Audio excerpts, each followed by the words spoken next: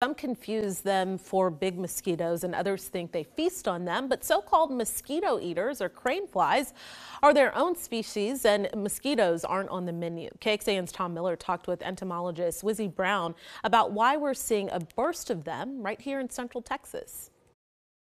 People in Austin, people in Central Texas are starting to see these crane flies out and about. Why are they so popular suddenly? It's that time of year. Typically, they show up in early spring when it starts to warm up, and we will start seeing large numbers of them. So I kind of call them the groundhogs of Texas. So it's a good sign. Spring is on its way. And as far as where we see them, everywhere. They kind of seem to inundate all populations.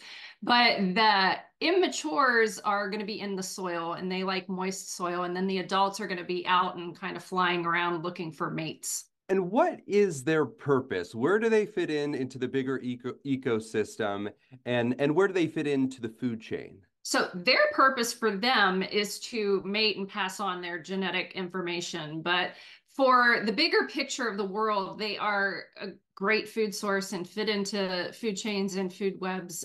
Birds, reptiles, other insects, all sorts of stuff can eat them. And there are certain things that people can do, maybe unintentionally, that can attract them. So if you're not a bug person, what advice do you have? First of all, become a bug person because bugs are awesome.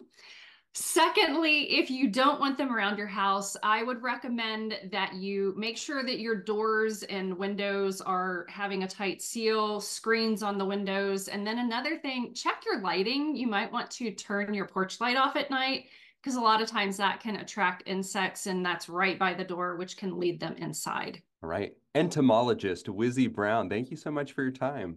Thank you.